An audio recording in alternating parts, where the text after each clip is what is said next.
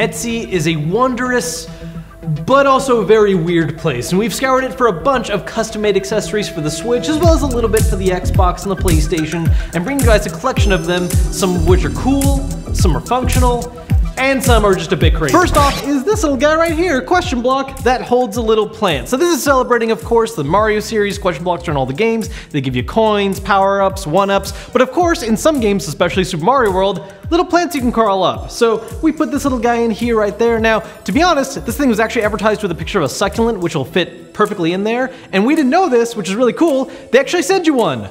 We just didn't know that, so we didn't open the package right away, and well, I'm sorry, little guy.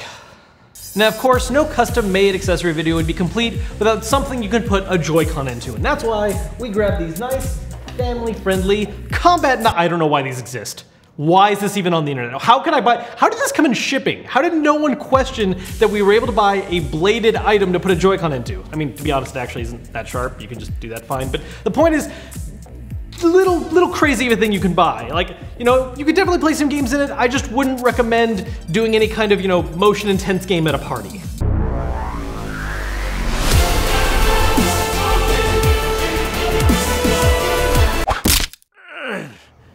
Demonetized. Now, what is probably the most intricate thing we picked up off of Etsy is this special customized dock that is based on the ship from Super Mario Odyssey. And a nice little touch, by the way, on this thing is that you actually have a little pad where you can put any amiibo of your choice. Obviously, we had to go with the Mario from Mario Odyssey. Now, an interesting thing about this dock is that it's actually not a dock at all. It doesn't have any of the electrical parts inside of it that make the dock work.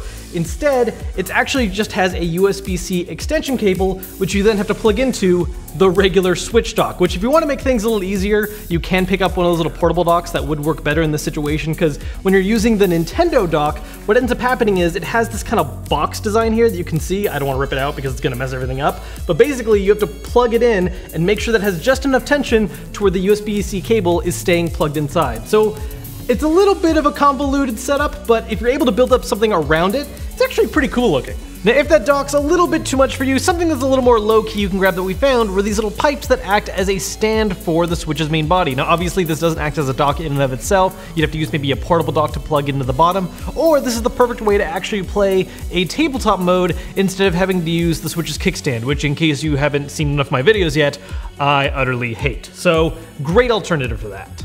Now don't worry, it's not all Nintendo stuff. We got a little bit of PlayStation, Xbox going on as well. Something we got for the PlayStation was this PSVR stand, which is really cool. Now the thing is, you may have noticed a lot of these products are all, well, just 3D printed with varying degrees of care taken to actually clean them up afterwards. And I gotta say, this VR stand was one of the better ones.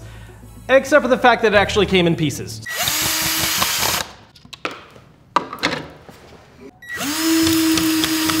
So it sounded like something cracked, but visually it's okay.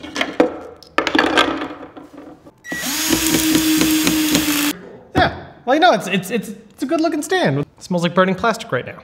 So we actually had to screw this and put this together ourselves, but once it's together, it's pretty good looking. And I think it's a really cool way to display the VR with the PlayStation symbols. Now, as for Xbox, something that we've messed with before is having wall-mounted setups, which they do make more simple hooks for controllers, where it's just a little kind of black thing that the controller sits on and is very subtle. But if you want something with a little more style and flavor to it, we found this one that actually features the Xbox logo and goes really, really well with the gray and green Xbox One controller. But of course, a lot of the different designs look good up on there. So no matter what, either way, great display piece.